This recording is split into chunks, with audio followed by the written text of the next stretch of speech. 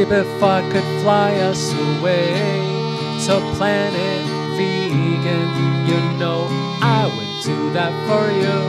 But I know that you wouldn't want to go unless you could bring every animal on Earth with you. So I'd have to build a massive spaceship big enough for us and every single creature on Earth. We'd have to make some extra room because during our voyage some of the animals would give birth. We could fly to planet vegan and cuddle with the animals.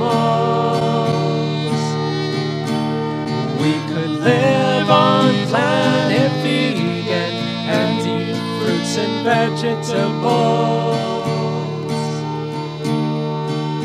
Planet vegan could be the paradise of our dreams. But unfortunately, this plan is not as easy as it seems. Maybe someone could build a massive spaceship, but I'm not that guy.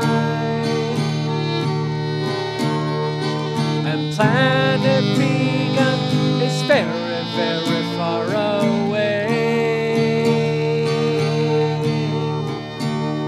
The trip would take so long, many of the animals would be gone. For now, my love, planet Earth is where we've got to stay.